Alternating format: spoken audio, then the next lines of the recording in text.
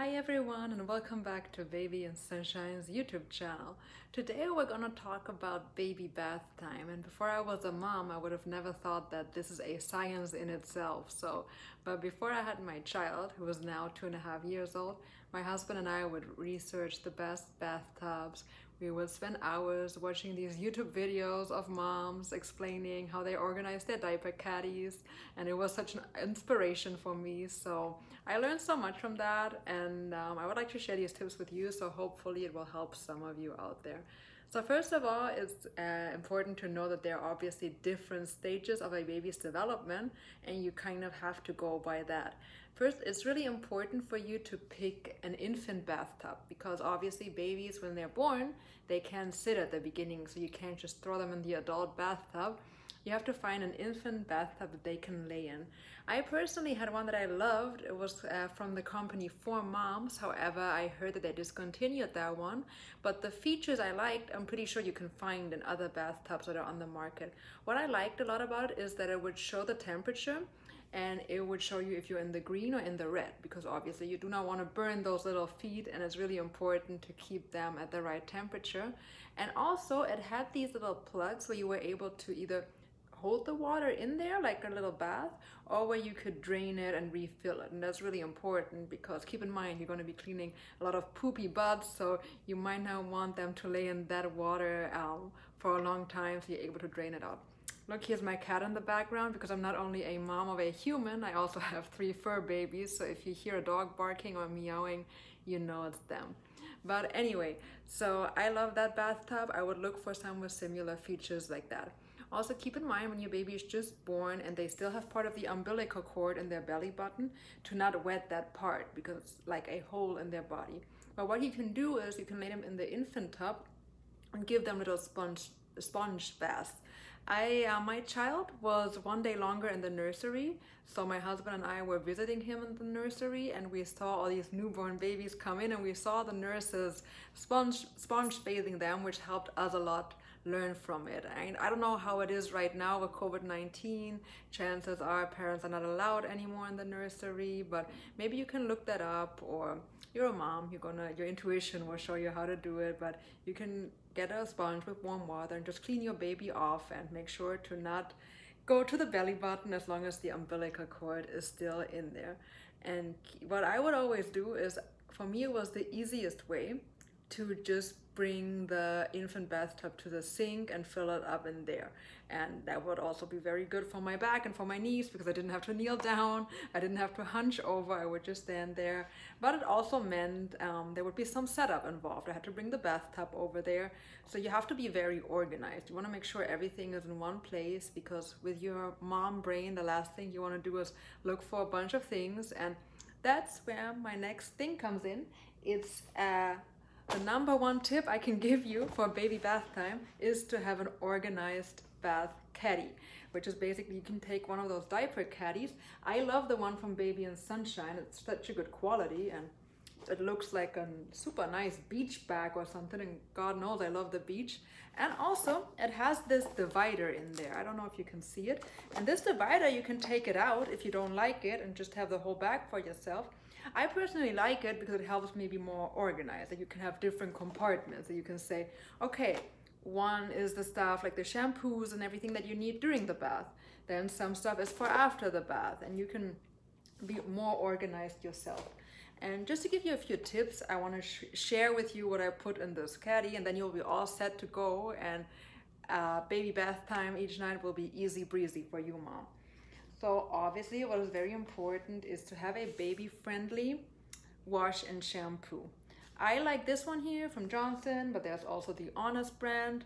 I would also buy a conditioner. I'm a boy mom, and I think it's very nice for his hair, that his hair is soft. So I have a few of those in here. I have some washcloths to warm him off with. Make sure you also have a little cup with you, a little plastic cup. It usually comes with a bathtub. I don't have it here right now, but this can help you just fill some warm water in it and pour it over your baby and help him wash it. I also have some body lotion for after the bath, which is also very important that you pick at the beginning, a baby-friendly lotion. So for during the bath time, to entertain them, I have some bath toys in here too. And so here's one thing I want to mention. I know a lot of parents love these little squeezy toys that have a hole in it. I do not like these at all, and I know the thought of it is very cute, and the idea behind it is very creative. However, the execution is not so good, because the reason is that there's a hole in it and you put water inside it. And no matter how much you squeeze it out, no matter how much you clean it, there will always be some sort of wetness in there. And wet plus dark means it can create not only dark mold, which is super dangerous, but other bacteria. If you squeeze it on your baby, they can get several illnesses, including pink eye and all nasty stuff. So I would not advise to buy these anymore. I would buy toys that do not allow water to get in. For example, my sister got me these. She ordered them online. They used to glow, but now they don't do it anymore. I'm pretty sure I could change the batteries. But you know, these here do not have a hole in it. My son loves to play with them. Now that he's a little bit older, I have some toys. For example, this Mickey here, when you do that, he will start swimming in the water. There are a ton of ideas out there, so I would advise you to stay away from the ones with a hole in it. Then what you also want to have in your caddy is everything for after bath time. If you do bath time right before bedtime, you want to make sure you get your baby ready on time. I mean, first of all, you need diapers, super important, obviously. You do not want them to pee on you, so you want to put those on right after they're done. I like to use Vaseline, so I put that in here, but I know some of you prefer butt cream or rash cream or whatever you have, so put that in there. And I put in there a toothbrush so I can brush the teeth right away. You can take like one of these little things to see how long it will take. And a brush for the hair too. So for boy moms, I know there are these little cups that they started developing for the market, where they look like a little football that's cut in half, and they are soft, that you can put on the baby's private parts so they do not pee on you.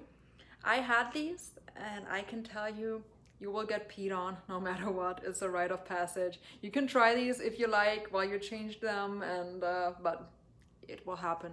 Keep in mind. So make sure you have a ton of baby wipes in there as well, so you can clean everything up, including yourself, including the baby, and make sure they're nice and fresh. And last but not least, you want to make sure to dry the baby off as soon as possible. You know, their immune system is still pretty weak, and you want to make sure they're nice and cozy. And I personally love hooded towels, because not only do they look super adorable, you see they put these little ears on them like an animal, but they also keep their hair warm right away, and to make sure, you know, that's not very good for them if they're exposed to colder air from the air conditioning and their hair is wet. So Baby and Sunshine has these towels that I love because they're a lot softer than all the other store-bought towels I have. And they're also longer, they look super cute. I would advise you to take a look at them. And if your baby's hair is a little bit longer, also make sure to blow dry them right after. Just make sure they don't stay wet at all for a long time. If you blow dry them, please make sure the temperature is okay and that they cannot touch the outlet. And talking about safety, there's one last thing I really need to mention, and I do not want to be a negative Nancy, but it's just so important.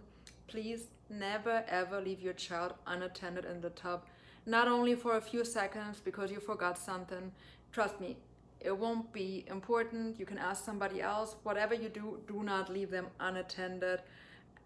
Drowning accidents can happen in a heartbeat. I personally know parents that it happened to them and they weren't negligent. It just happens so quickly and you cannot control it. So please take my advice and do not leave them alone, even if it's just a few seconds. So all right, I hope these tips helped you.